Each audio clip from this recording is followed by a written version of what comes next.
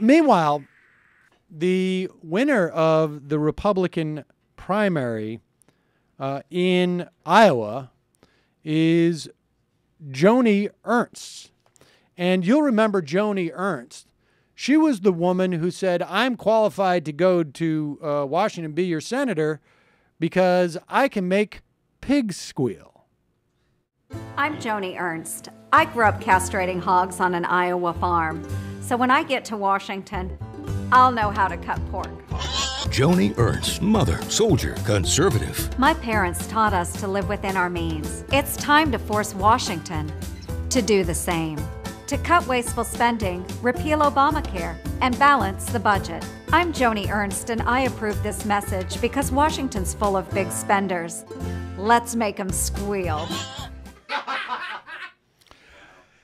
Now, Joni Ernst is obviously a candidate of strong conviction. And so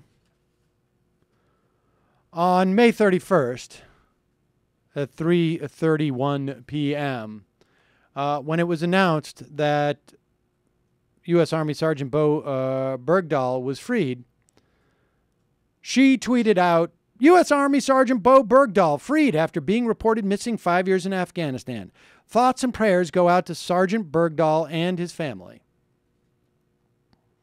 And then 25 minutes later, that tweet was removed. Because you wouldn't want thoughts and prayers to go out to anybody, just anybody. Joni Ernst was not alone in retracting, tweeting out that they were happy to hear that a U.S. military person who had been in prison for 5 years was released. Representative Lee Terry, a Republican of Nebraska, said in a statement on his website, a grateful nation welcomes the news of the return of Sergeant Bowe Bergdahl. I have the pleasure of regularly speaking with our nation's active duty military and veterans. I know there's nothing more solemn than the pledge to never, let me repeat that, nothing more solemn than the pledge to never leave one of their own behind on a field of battle, Terry said in the statement before calling Bergdahl a national hero. That statement has since been removed from his website. Mark Amoti, Republican from Nevada.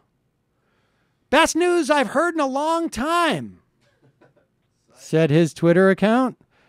Hashtag stand with Bowe. The tweet was then deleted 15 hours later. Bad reaction time on that one. Dude. Yeah. That must have been over the weekend. Yeah, you got to be a little faster on the uptake. Yeah. So you got to be a little faster on pulling back the prayers and hopes. Excuse me. Oh, we're demonizing this dude who's just leaving Afghanistan and Taliban activity, and 15 hours later, my staff really needs to get much more on the ball with this. Oh my God, we need the demonization turnaround-o-meter reinstalled in our. I should know we're smearing this soldier within a half hour. That tweet should not go out.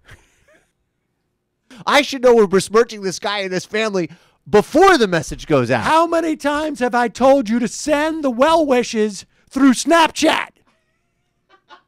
I have a bunch of tweets I collected, not from politicians, but just from TCOT and various right wingers.